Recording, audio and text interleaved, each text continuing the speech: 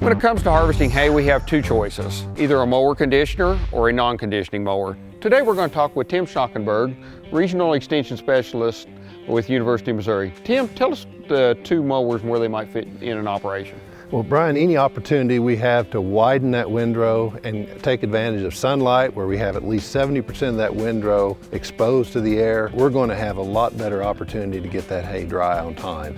And so for that reason, a disc mower that's non-conditioning is fine for many of the fine stem crops such as fescue, brome, orchard grass, Bermuda grass would be a better fit for it. Tim, what are some of the places that you see a mower conditioner really fitting into an operation? No question, a mower conditioner fits the best in a legume crop where you're wanting to crimp those stems or use a roller to condition those stems so that they're going to be able to dry out a little faster with minimal leaf loss.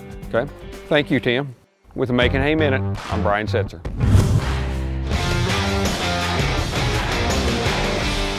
Hope you enjoyed this episode of Makin Hay Minute. Please check out some of these other videos or find us at makinhay.com.